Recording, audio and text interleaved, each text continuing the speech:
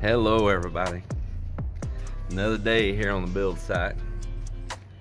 Wish I could say that I'm bright-eyed and bushy-tailed, but there's a problem with that saying.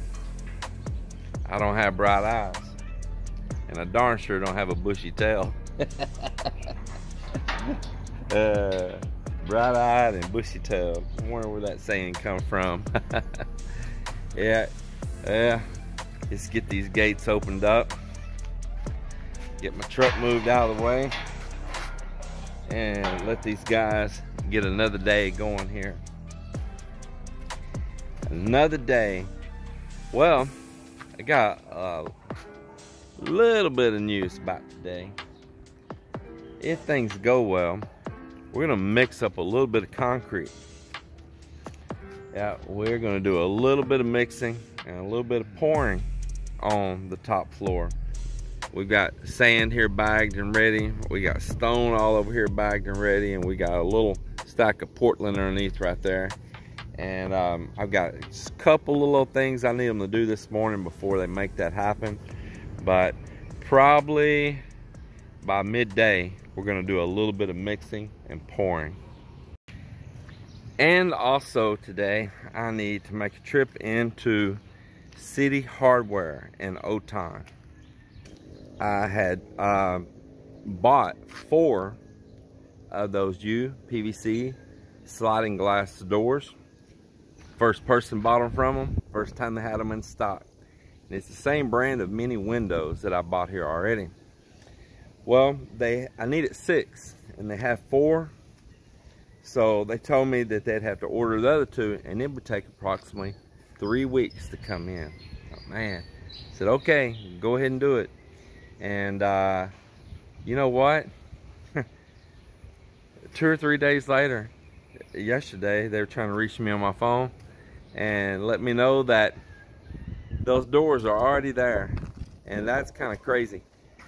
I tell you what was really shocking about that is that the girl there that was helping me, she called every branch around to see if they had any stock that they could do send it over from another store. So she checked 2 other locations right here in Iloilo, because there's the store in Oton, then there's 2 other locations up in the city.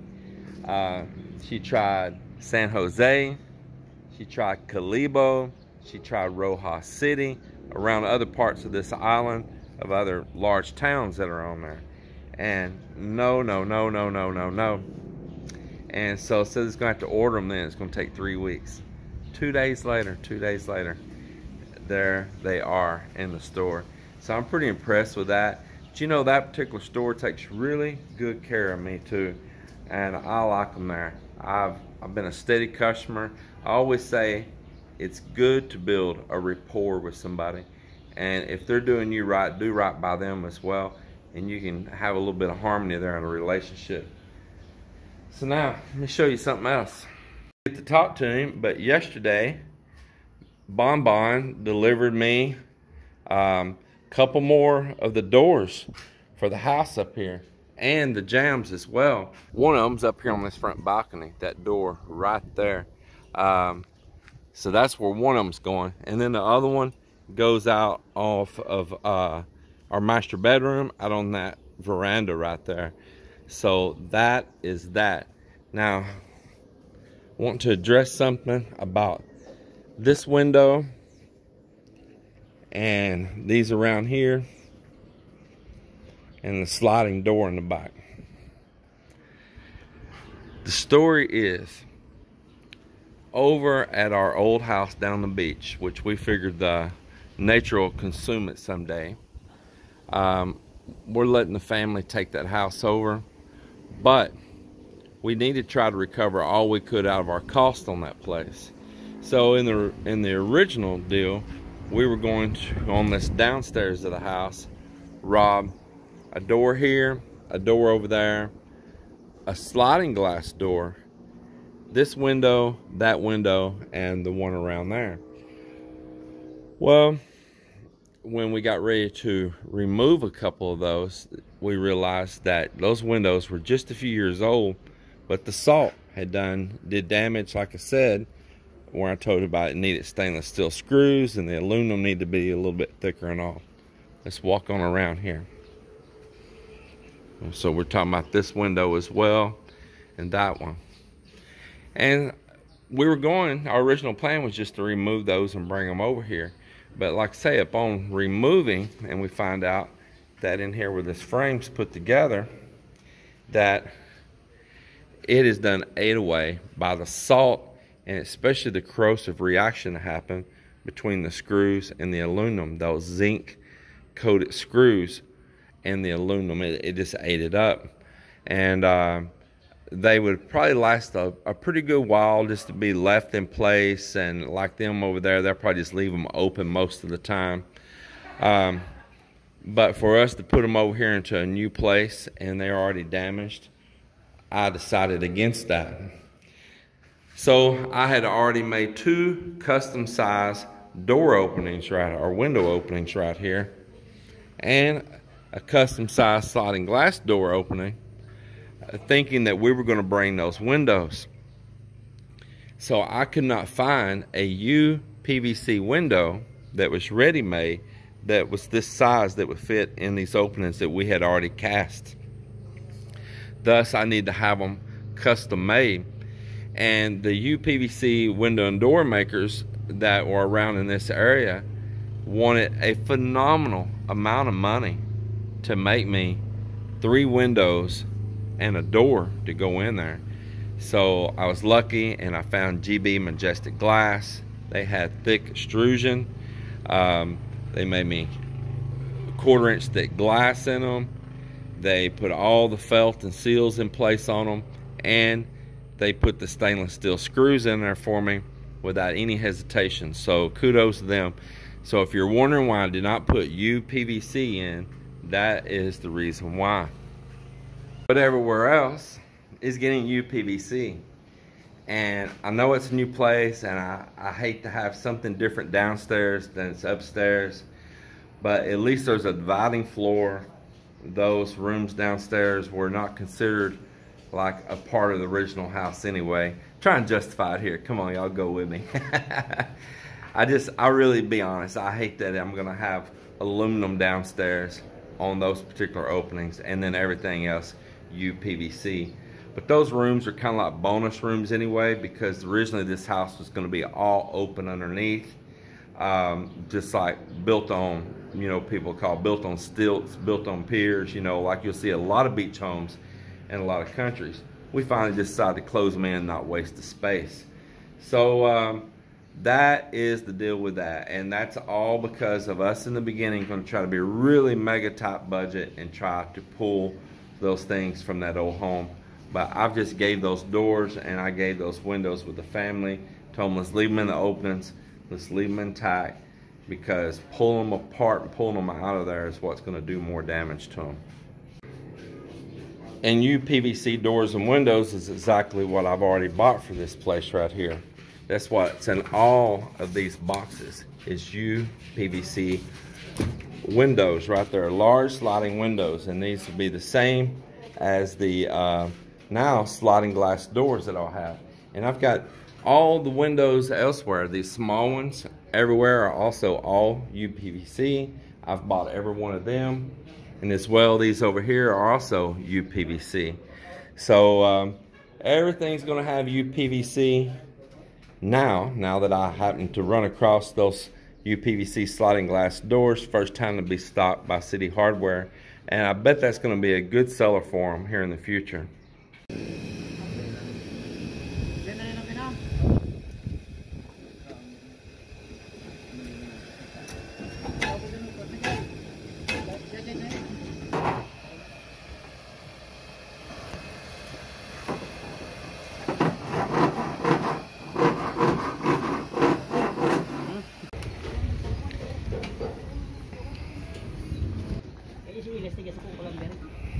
So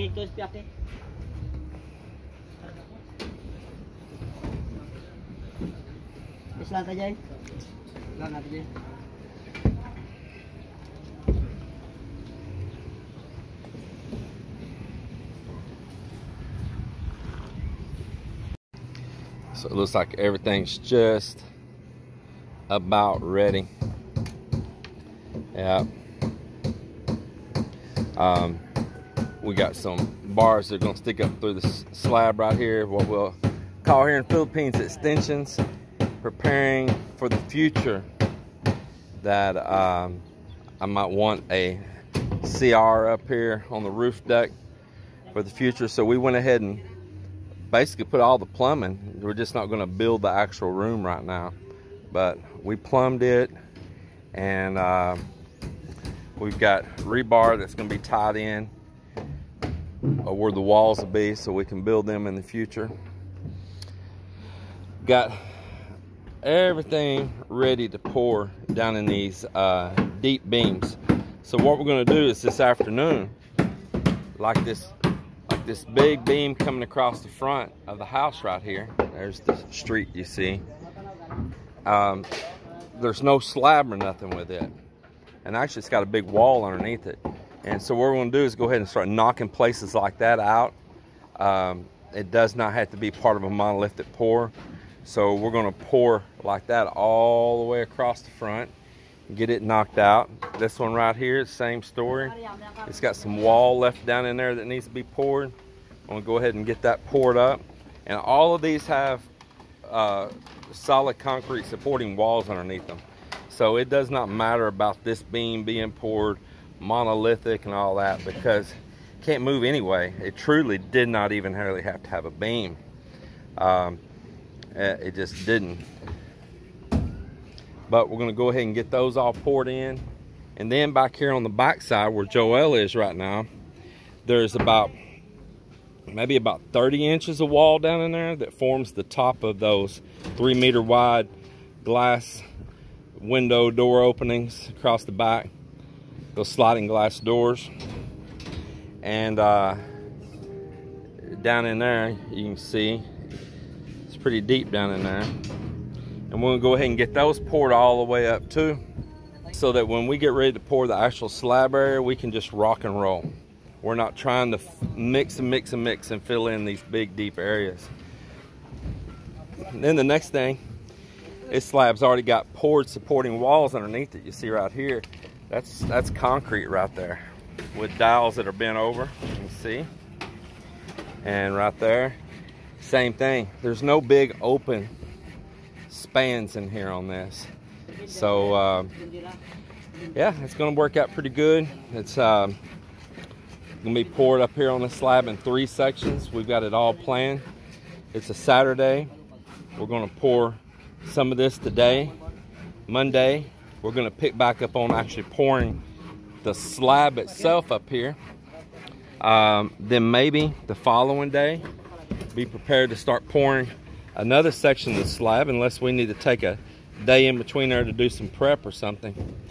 But this upcoming week, it's going to be all about pouring up here, and that's going to be a pretty great thing, a really great thing.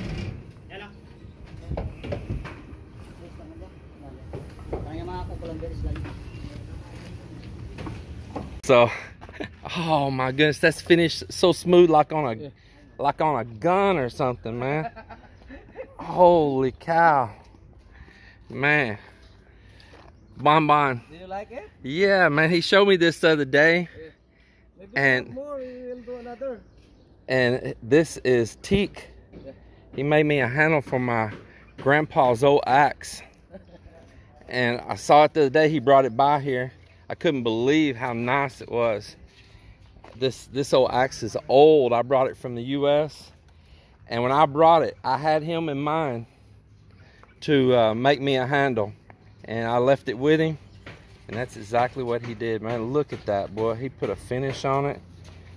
Looks nice, boy. I mean, it's beautiful. That is as nice as a stock on a rifle or something. That is pretty. This axe is old, and I'm probably just gonna decorate it up a little bit. I think I might put a little leather and tassel on it, and hanging it on the wall. But I really like that. It's pretty. It is nice. Check that out. That is so cool. I always get that little bit of overspray off right there, and let it get a little patina back right there, and man, it'll be righteous. Yeah, just knock it off, and I'm gonna let it get a little surface rust back on it. So, do you know that American saying? I don't know, it might not just be American saying, but like when two people, when they argue, and then they don't argue no more, they say they buried the axe. Yeah, they buried the axe. So, me and Bon, we buried the axe.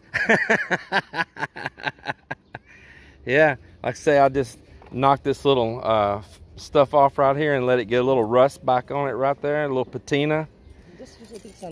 And no, I don't want to. Yeah, I just knock it off, and then I'm gonna let it rust back a little bit right there. Yeah. So it all has that nice even rust. Yeah, it's great though. I mean, I know you had to do that. I forgot to paint this one. Oh, it'll be fine. It's fine. Man, that is beautiful though. That's just. See if I can lay that and y'all can get a whole view of it here.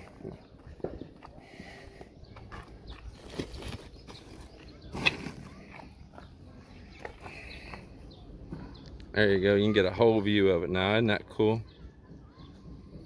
That is cool, cool, cool. I love it. Man, look what a nice grain on that wood too. Absolutely beautiful. That's beautiful, isn't it? Yeah. Hello, how are you doing? Hello. About survey the survey? The boats? Yeah. Fisher folk, bro. Fisher folk. Oh, fisher folk?